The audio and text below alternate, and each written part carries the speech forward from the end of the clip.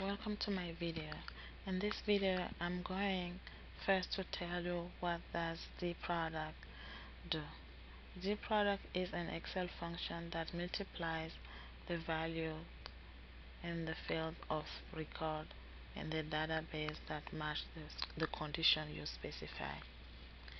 If we want to multiply the values of ginger in the field sugar, which are greater than 3, first, we need to copy the column headers of our table.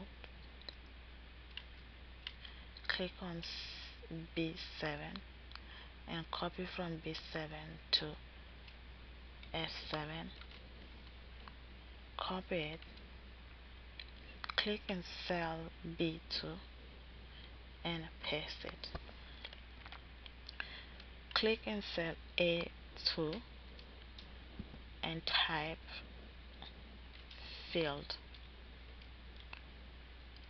In cell A3, type criteria.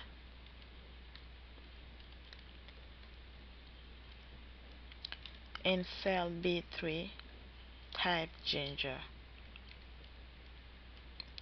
In cell C3, type greater than 3.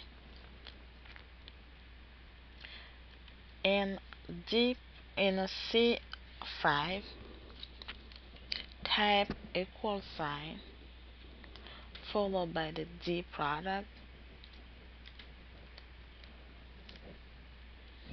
The database is now selected from our table, so we select from cell B7 to F13. The field is sugar. We type sugar in a quotation mark.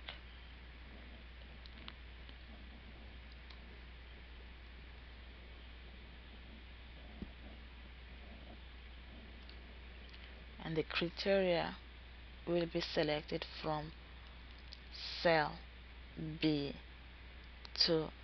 to F3. And then we close our parentheses and click enter. We notice that when you look at our database, we have 3 types of gingerbread, and all of them quantities of sugar are greater than 3. Our Dproduct multiplied the 3 values which are all greater than 3. Suppose if our criteria change and now is greater than 3,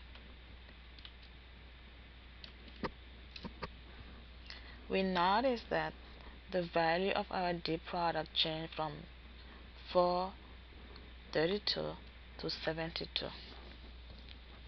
In this case, the Dproduct just multiplied the 2 values of the ginger which are greater than 7.